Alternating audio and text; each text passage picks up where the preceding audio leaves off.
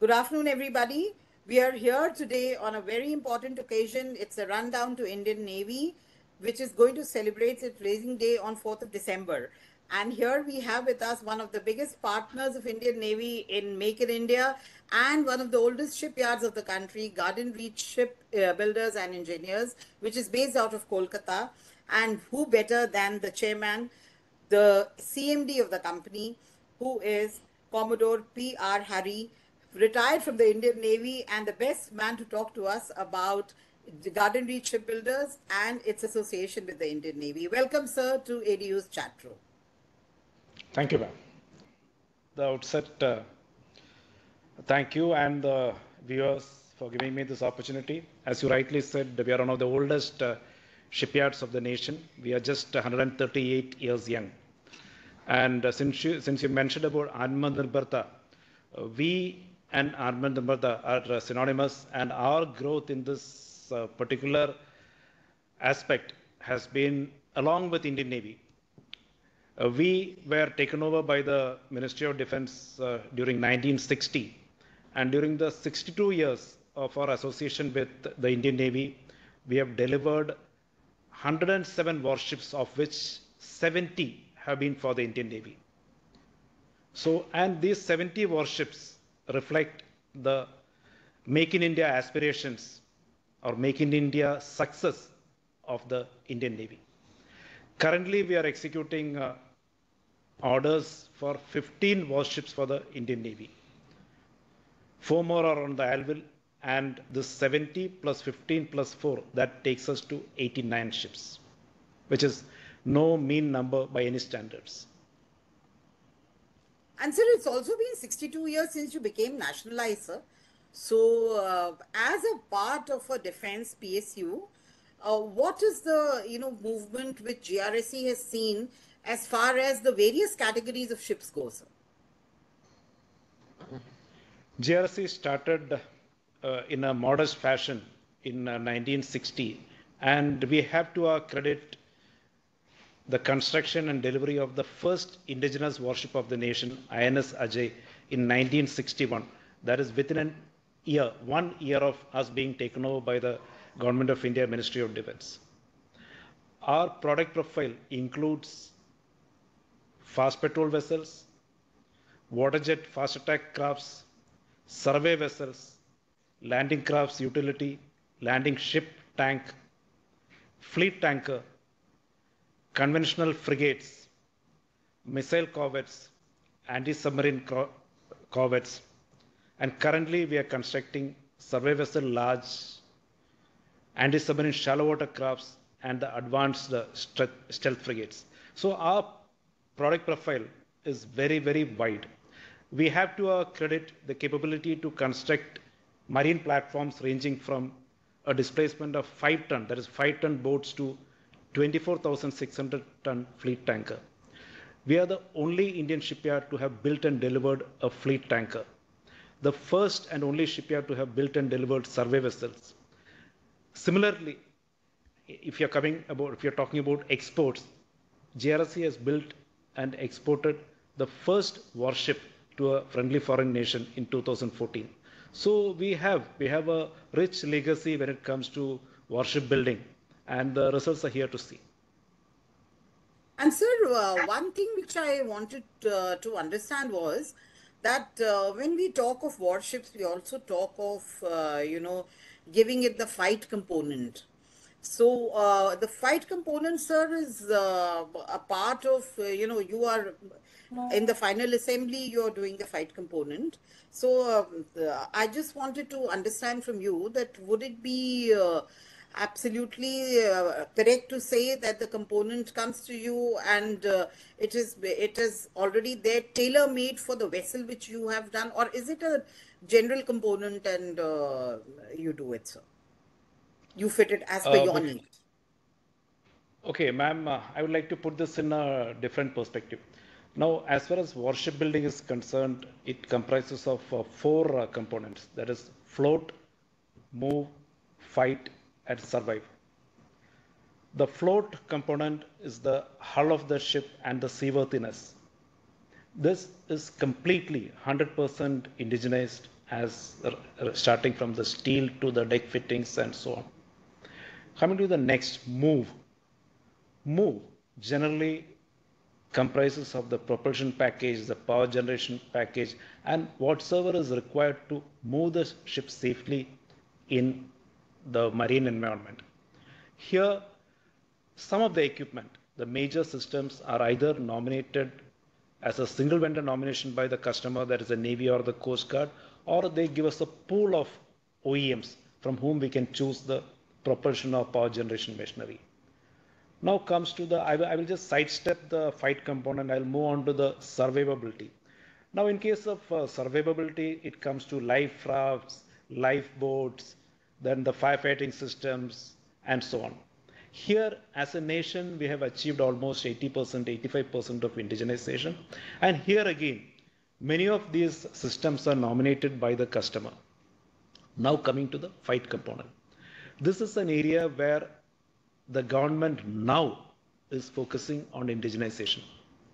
Here, 100% of the fight component, that is the weapons and sensors, are nominated by the customer. And the Indian OEMs, I will just give an example. The Indian OEMs are, let us say, BHEL or the ordnance factories, erstwhile ordnance factory, one of the companies, or the electronics may be coming from Bharat Electronics or HAL.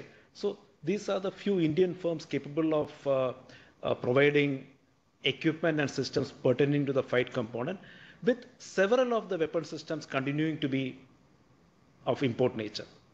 As a nation, with the government giving complete focus towards indigenization, the nation, we as part of the nation and being a shipbuilder, very confident that in the coming years, the indigenization component in the fight segment will improve.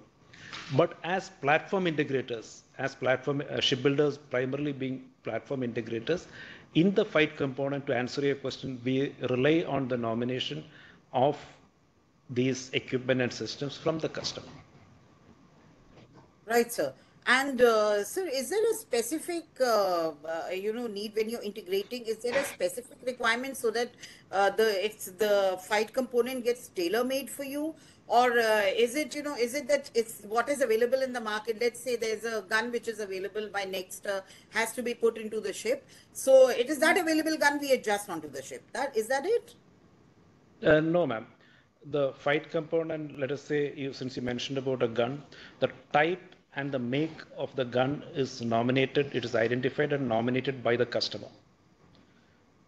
So this, since we are speaking about a gun, so that particular gun is procured by us from the OEM, gun manufacturer, nominated by the customer, and we install it on board, and along with the OEM, we do the setting to work and the acceptance trials of the weapon system, gun or missile or torpedo, whatever is the weapon system. The integration is done by us along with the OEM, which is leading to the trials and acceptance by the customer finally. Right, sir, absolutely. And so for this, one very major factor which crops up here is that when we have high-end customers and we have high technological end requirements, in that case, sir, what is the need of a indigenous R&D for you, for as a shipbuilder?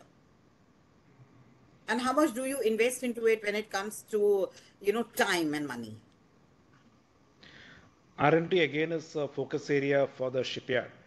Uh, in our case, we have a very strong design house, perhaps one of the best in the industry, with over 100 qualified design engineers whose dedicated function is to validate the existing designs and to produce new designs. We invest both in terms of resources and effort and cost in grooming and setting up the best design house. Towards this, we have capabilities such as the latest design softwares, state-of-the-art virtual reality lab, along with the human capital. As I mentioned, 100 plus strong human capital, which includes the best from the education institutions of the country. In addition to design and new designs, we also invest in new technology. Here, we collaborate with the startups. For example, in development of green energy products or products which lead to automation of our processes or introduction of AI and robotics in our production processes. So in these segments also, we invest towards research and development. Yes, sir, absolutely. Which means that it's a task which is wholesome and gets carried on in the wholesome way. So when we talk of R&D and we talk of investment into R&D, we also talk of and a very major government plan which you yourself mentioned is Startup India. So do you have in your supply chain startups which are very, very Navy focused and shipbuilding focused? Have you identified on them? And is the supply chain very, very indigenous, or you are still dependent on a very big supply chain from outside the country? Okay, ma'am, I'll just split this question into two parts. I'll first address the startup part and then I'll come on to the supply chain. Now, as far as the startups are concerned, there have been focused efforts on the government through various methods, including the IDEX competitions and IDEX grooming. So we are also part of this ecosystem, and we have tie-up with startups who are helping us in developing our R&D projects. Now, coming to the supply chain. Now, we have see, shipbuilding, unlike any other manufacturing industry, is complex, and the number of components and thereon the number of MSMEs and the other vendors and the OEMs involved in construction of a ship are phenomenal. Now, we have a supply chain which ranges from major OEMs to very small MSMEs. Like for the major equipment and systems, as you would infer, there are equipment OEMs of in national stature, and we also have an MSME chain which is almost 900 in number, which is huge by any standards. And since you asked, are we relying on them? Yes, we are very much relying on them. And as a matter of fact, for a platform integrator, our supply chain is our vertebra. Yes, sir, absolutely. And sir, very few people know that you also have a very major facility in Ranchi, sir. What is that, sir? We have a diesel engine plant in Ranchi, Jharkhand, and this plant specializes in assembly and testing and trials of diesel engines.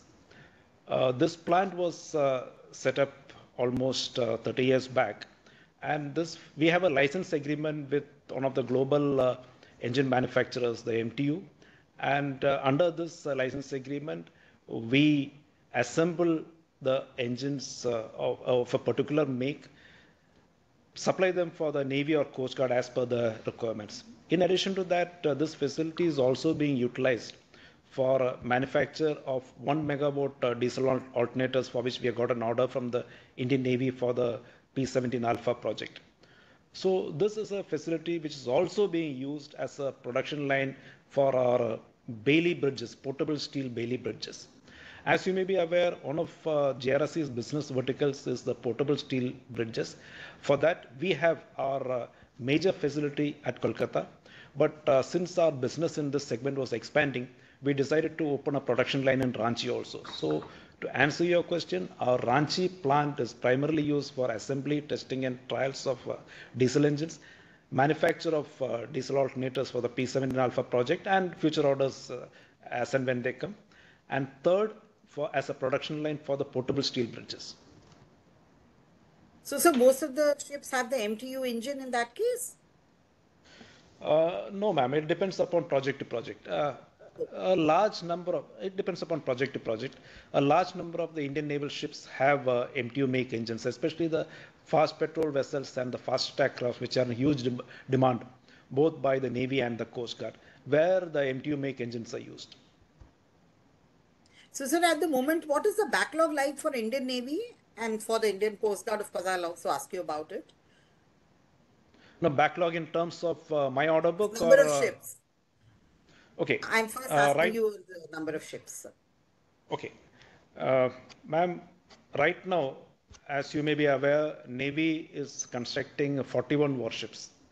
Of these 41 warships, 39 are being built by Indian shipyards. Of this 39, of this 39, 15 are being built at GRSE. Great. These 15 are at various stages of construction, and the delivery of these ships will commence from the next financial year. And as per the present delivery schedule, these 15 will be delivered by FY 27, the first half of FY 27. All of them, sir. All of them, all 15. Wonderful. So that's it seems very it's wonderful actually to hear such a thing because then it's not very far off. So It's which not means very that far all off. the That's true. backlog which the Navy has, the requirement and the gaps in the Navy get fulfilled very soon, which means that, sir. And sir, Absolutely. Coast Guard is another arm which I've seen that you really have a great association with also. So what is their backlog of shipbuilding like, sir? Coast Guard right now, we just to again give you a little background. We have since we have delivered 105 warships for Indian Navy and Coast Guard. Of that, as I had mentioned, 70 have been delivered to the Indian Navy, and 35 ships we have delivered to the Indian Coast Guard. The current project that we are executing is a 5-ship fast patrol vessel project, of which 4 ships have been already delivered, and the 5th ship is in the final stages of outfitting, and we intend delivering the ship in a couple of months from now. So that will complete our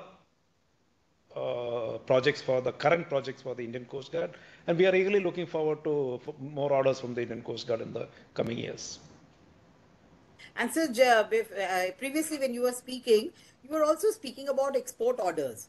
So, is export because GRSE is visible everywhere there is a defense show, there's a naval show.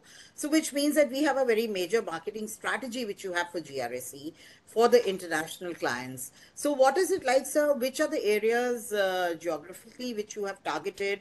Which also, because there are, as far as we all know that there are European shipyards which are very popular, but then probably you would be a much better and a cheaper option when it comes to the third world nations. So, what is the plan like which you have, sir?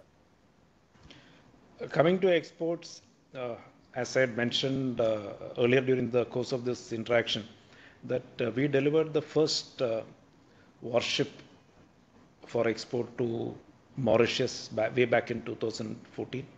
And 7 years down the line, that is last year, we delivered another fast petrol vessel to the government of Seychelles. Currently, we are executing 2 projects.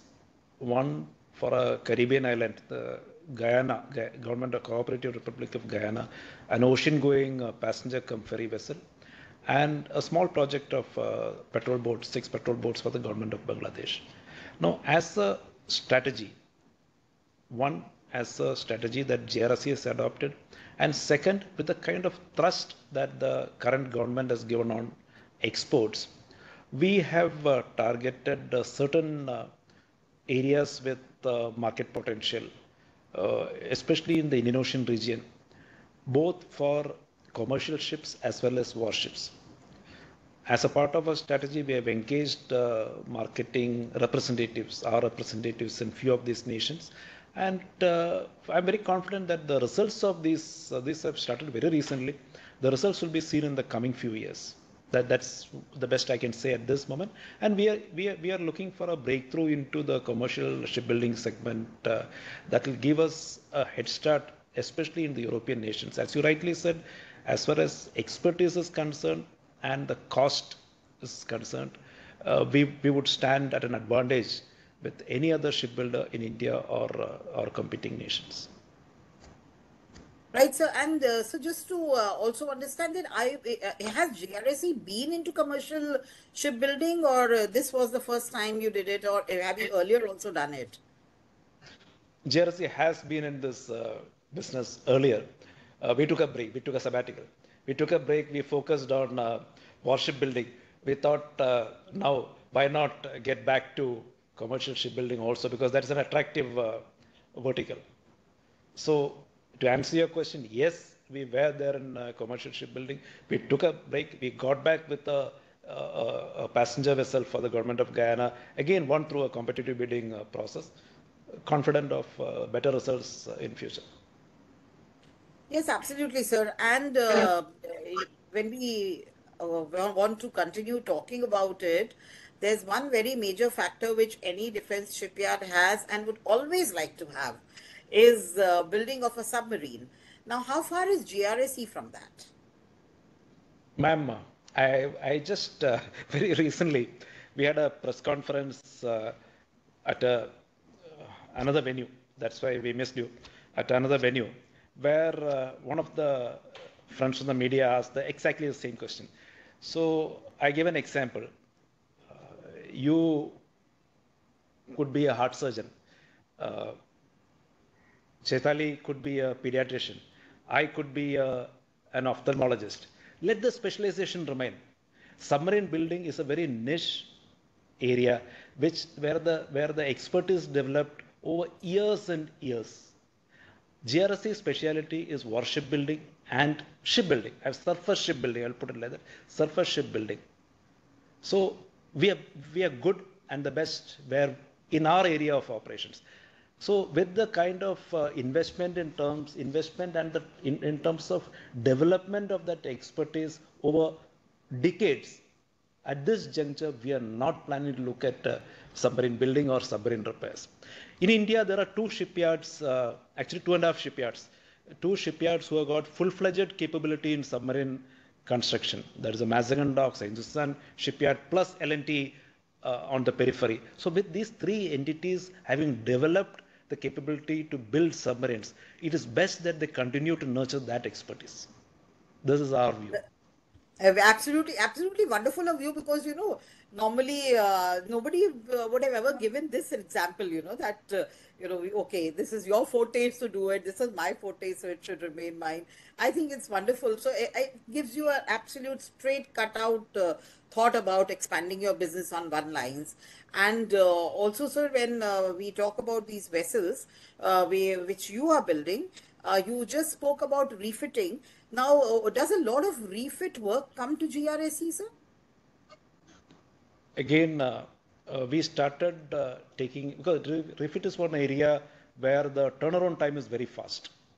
So towards providing impetus to ship repairs, refit and repairs, we have acquired three dry docks from the Kolkata Port Trust on long-term lease basis. End of last year, last December, we concluded the contract, and over the last 11 months, we have almost had 100% occupancy of these dry docks, and we have concluded refits on competitive bidding. The refits that we won on competitive bidding from Indian Coast Guard for Indian Coast Guard ships. So again, if you ask me, as far as refit and repairs is concerned, we are at a stage of a modest beginning with very ambitious plans because we already invested both human resources and as a strategy we have acquired these docks. And we are bidding aggressively for the refits of Indian Coast Guard for commercial ships and for naval ships as and when they are due. I see growth in this area in the next 3 to 5 years.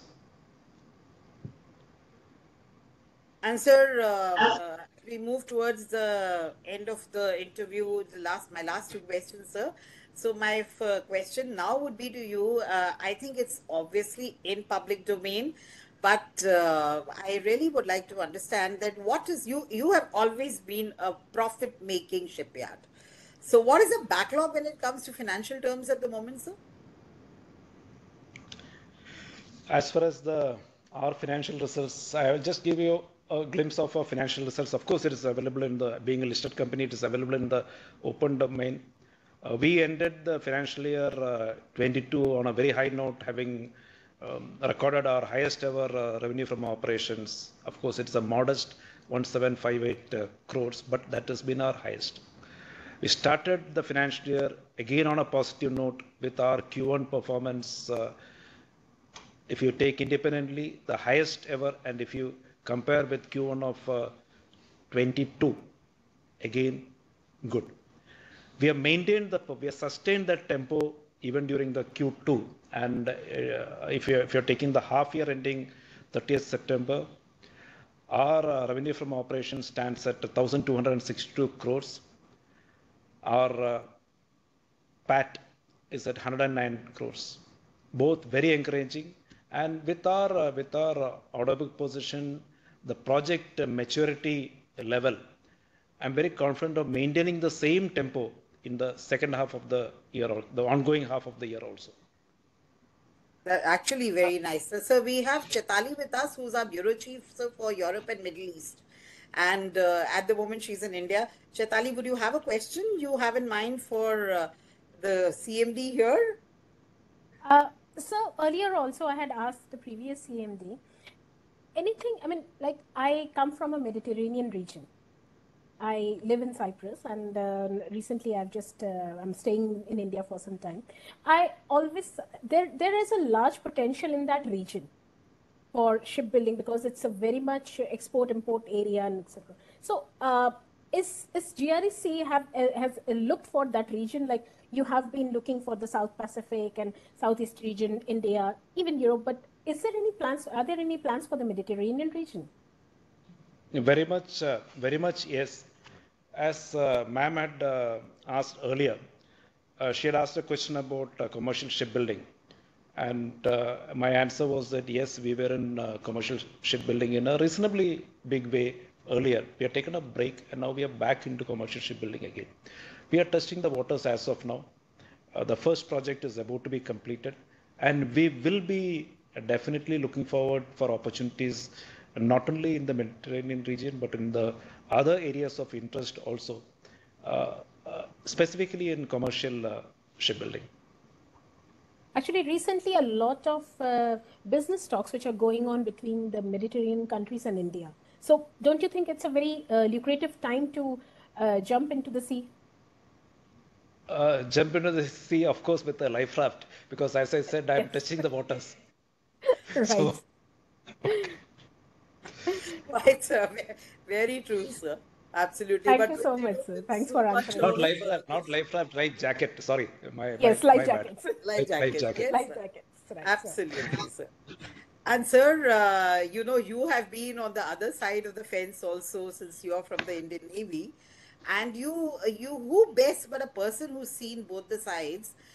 How would you plan as the CMD of GRSE your next 5 years? And if there is a long-term plan which one has, which you will begin, somebody else might follow it up after 20 years, but there is a plan which is there. So, with a user perspective, what could be the plans or what could be the pitchings you could do for the Indian Navy and the Indian Coast Guard, sir? Okay. We have a, as a shipyard, we have a I'll again answer this in two parts. First, I'll just take Navy out of the equation. I'll just talk about the shipyard, then I'll come back to the Navy. As a shipyard, we have a very clear, crystal clear vision. Today, we are a Miniratna Category 1 Schedule B company.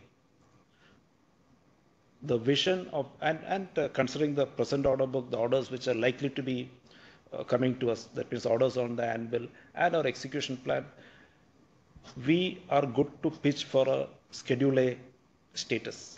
So our first milestone would be to attain a Schedule A status, because that will give us the kind of visibility and the recognition that we feel we deserve.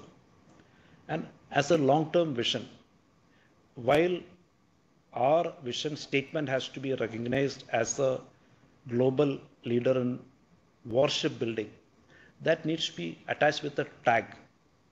We aspire to become a Navratna company in a decade from now. That's what I would like to leave for my successor in the future. And this vision, broken down to components which are achievable, tough but achievable, has been percolated to all my team members. Coming back to the Navy and the Coast Guard, both the Navy and the Coast Guard are aspiring to be 200 plus strong, to be having 200 plus strong fleet by 2025 and 27 respectively. This is an ambitious plan. This is a very ambitious plan.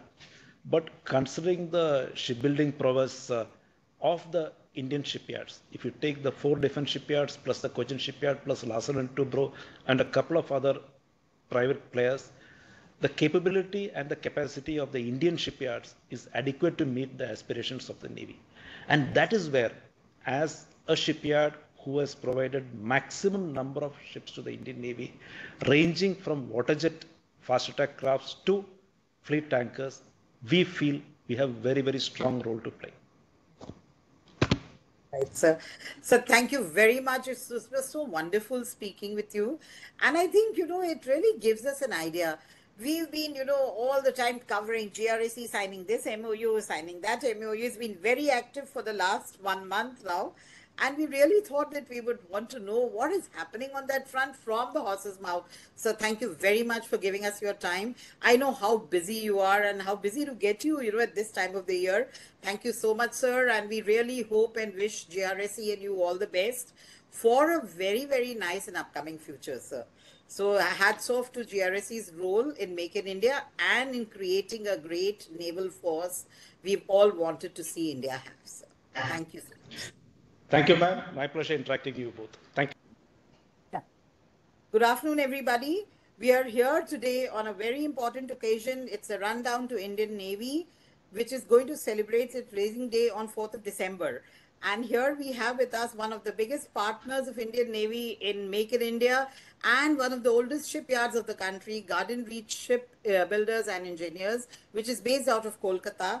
And who better than the chairman, the CMD of the company, who is Commodore P.R. Harry, retired from the Indian Navy and the best man to talk to us about the Garden Reach Shipbuilders and its association with the Indian Navy. Welcome, sir, to ADU's chat room. Thank you, ma'am.